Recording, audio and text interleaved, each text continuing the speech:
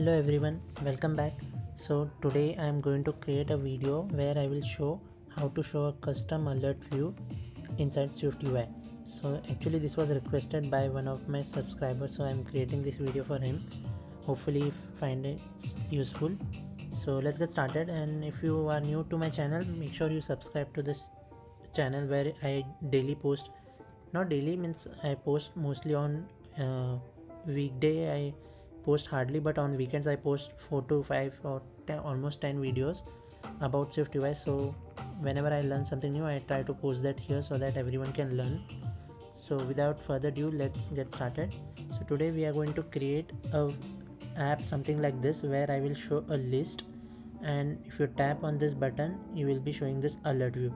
So currently we have not modified this view, but you can modify it according to your use, and once you click this cancel button, that get hide and there will be some animation as you have seen. So let's get started and create Xcode project. So make sure you are using Xcode beta here,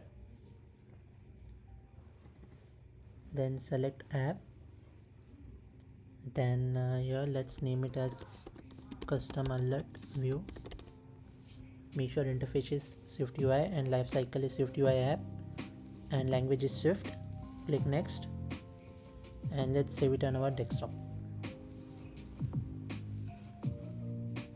Okay, so let me just resize my canvas. Let's click resume. Okay, so first what we will do is we will create a new view for our custom alert view. So let's say command N, click, then you can select SwiftUI here, or you can directly select normal Swift file and you can write the complete code from scratch. So we will do that, and let's name it as custom alert view. Let's create. Okay, so this is our normal empty class. So let's import SwiftUI first. Okay, so here we are going to create our alert view. So let me just name this as custom alert view, which will be configuring to view protocol, and inside this we need body property. Not this, let me type it where body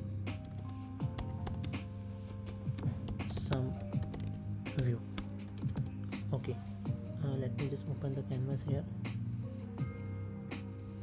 Not like this, canvas. Okay, try again. Okay, there are some problems here. Let me just close this. Okay, so it is asking so since there is no view inside this, that's why it is giving us this warning or error. Let's get started. So to create a alert view, first we need some background color to that alert view. So in our case we have seen here that it has some black background, so I'm going to give black. So let's create a Z stack for that, and for this Z stack what we can do is we can give some frame.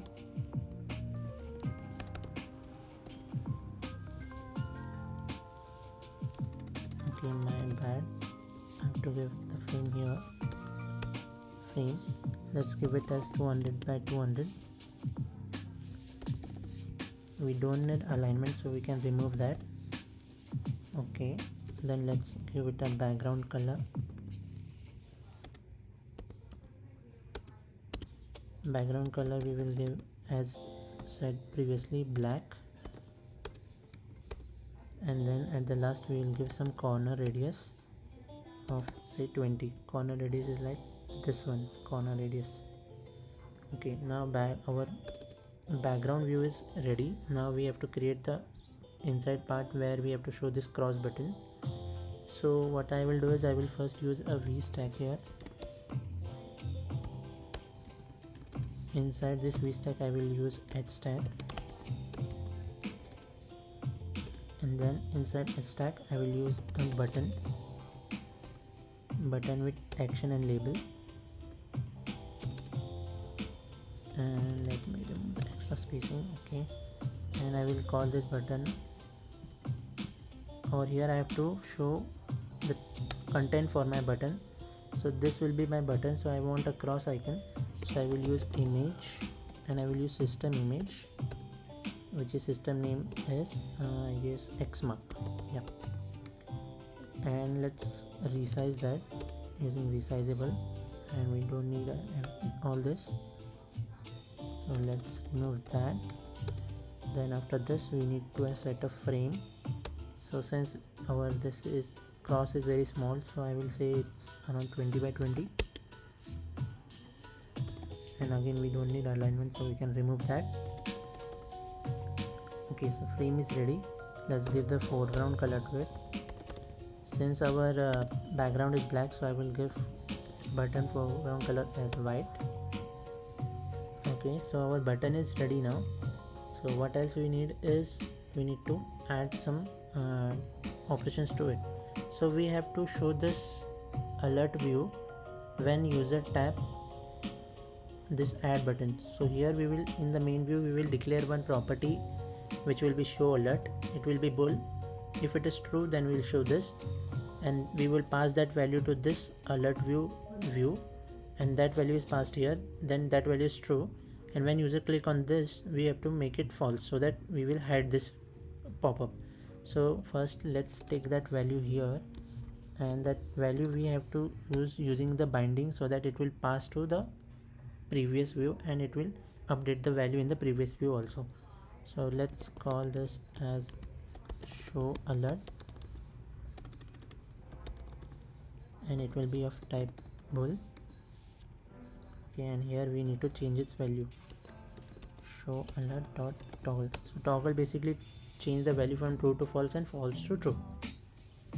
Okay, now let's head back to our main view and let's create it. So here what we want is, we want to use different things, like now I want my user to see a list, like we have seen here. We have to show a list, and on top of that we can show that alert. So let's create a list first. So let me use, first what I will do is I will use Z-stack also here, because I want to give some animation to this, like spring animation you can say.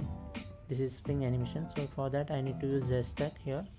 So let's create that. Let me open the canvas. Okay, so let's use here Z-stack. Now this Z-stack will have some animation, which is dot spring. Okay, now inside this I will use navigation, because I want to show this title at the top, and this button I have to add to the navigation. So let's do that. Navigation view we have created, and inside this we have to use list. List will be from 0 to 100, we can say less than 100, and we can give here underscore in, and here we can display our data. So basically I want to display an image, and image will be, let's say, a system image, system name, and it will be person. Okay, and below this I have to use some text. So I will say text will be like, let's give our channel name, channel as dev. Okay, then we have our list ready. Let me just click here, try again. Let's see if we can see our list. Okay, now we are able to see our list. Let me just run this. Okay, we can see our list. So after this what I want to do is, I want to give some title to my, you can see that my navigation is empty. So to give a title to navigation, you have to use something like this, navigation title. Let's tell here as welcome, say welcome. Then we have to give button here. So let's use something like this, navigation items, and I don't want leading, I want trailing, so use trailing. Let me just write it properly so that you can understand. Okay, trailing. Then for trailing what I want is, I want to use a button, and button will again have something like action and label. Okay, action will be I have to here show so once I tap on this button here, so my button name will be like add, as we have seen in our video. Here we will call it add, and once I tap on that, I have to show the alert. So again I have to take this value. So for that I need to create a property first. So I will create a state private where show alert, and by default it will be false, so that at the start it will not show the alert. And here we will toggle that value. So show alert dot toggle. If I make it true, it will by default show that view. So if you are seeing that how you can show that view, let me tell you that. So this is our navigation view. Outside this, what we are going to do is, if our property show alert is true, then we have to show our custom alert view, which is here.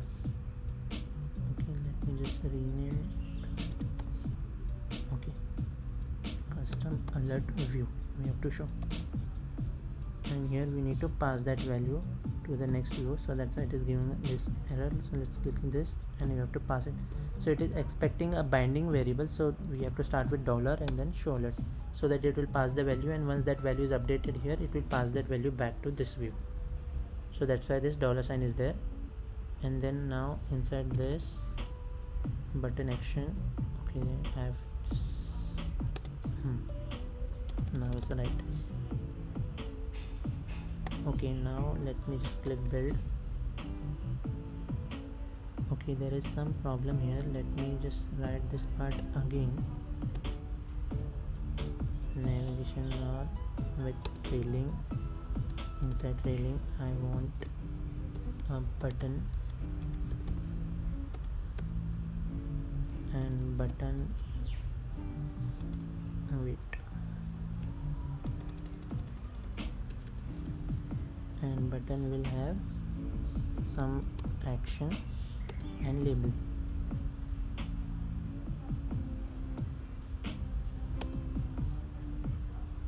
Let me call this as add, and here show alert dot toggle. Now click command B to build the project and see. Okay, now it's fine. Let me just remove the extra spacing here.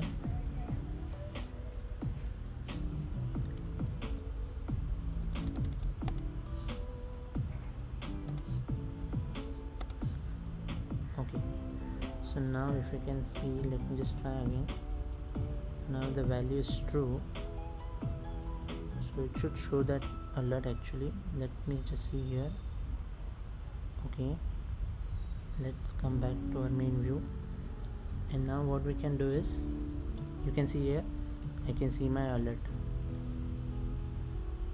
One change what we can do is, currently my this alert cross button is exactly at the center, so I want that on the corner. So for that what you can do is, come to here, and inside hashtag you can add some spacer, which will just move that around. Let me just check it here how it looks now. Okay, it's still there. We need to add some more spacer. Let me add it at the bottom, or I can add some padding to my this alert view and some spacer.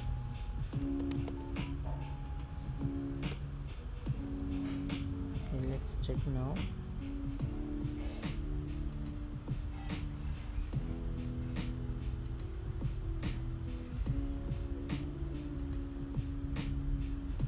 Okay, so it is still not coming. Let me just run it on the actual simulator.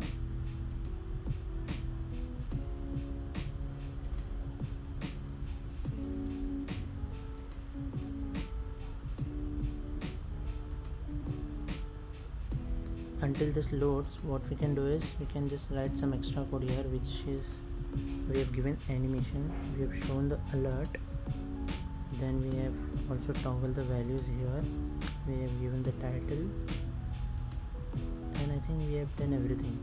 Okay, and let me just go through the custom alert view once.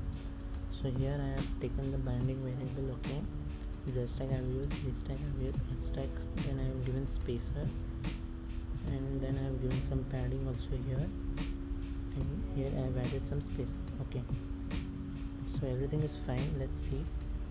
Okay, you can see that it's working on the actual simulator. So if I click close, so by default when I run the app, you can see that it is showing me the alert by default because this value is true. So make it false, and now run again, and now let's see.